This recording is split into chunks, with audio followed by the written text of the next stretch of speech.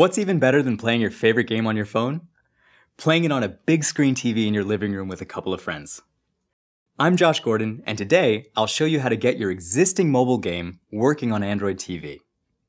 Android TV is your opportunity to develop for both the big screen and for mobile at the same time and in the same APK. That's because Android TV is just Android on a new form factor. So can you run your existing game on the TV right out of the box?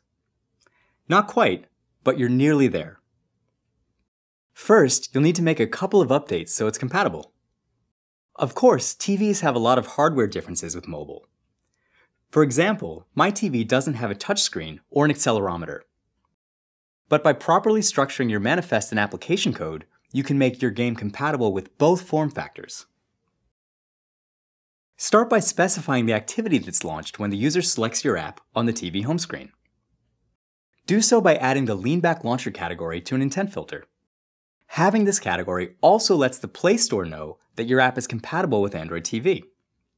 Next, notice that the Android TV home screen uses a separate launcher row for games, and you'll want to make sure your game is shown here when it's installed. To do so, just add an Android is game attribute to your application element. Now, Android TV uses banners instead of icons to represent your app on the home screen. If you don't have a banner, you'll need to create one. It's a fixed size drawable at 320 by 180. Your banner should always include text that identifies your game, and you should create a banner for each language you support.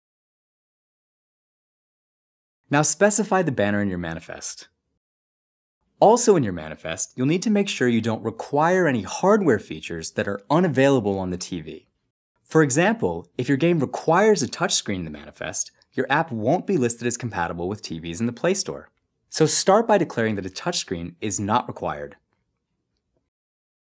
Next, check through your manifest for other hardware features you use on mobile, like a camera or an accelerometer. Be sure to also mark these as not required. Now keep in mind that some permissions can also imply hardware requirements.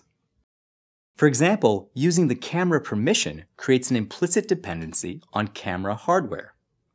To handle this, you'll need to explicitly mark that hardware as not required.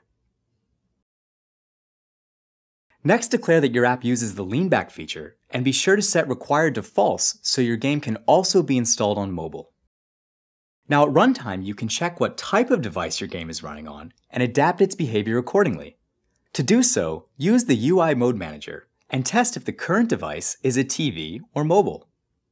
Also, by using the Package Manager, you can test if specific hardware is available on the device at runtime.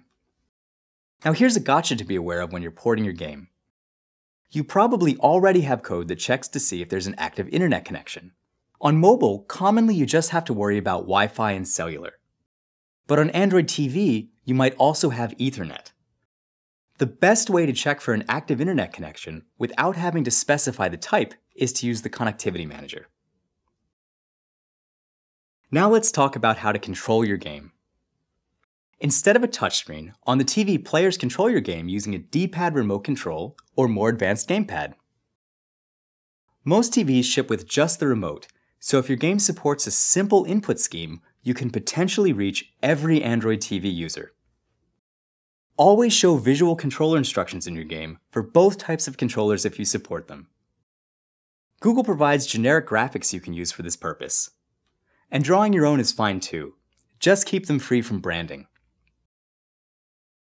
Now, if your game requires a gamepad, you should let players know in the Play Store. To do so, add the gamepad feature to your manifest, but be sure to always set it to required false. This is a gotcha. It must be false because gamepads are accessories and they might not be connected at the time of purchase. Instead of requiring this feature, check whether a gamepad is connected when your game starts up. And here's something else to be aware of. TV controllers periodically save energy by going into sleep mode. When this happens, they disconnect from the TV.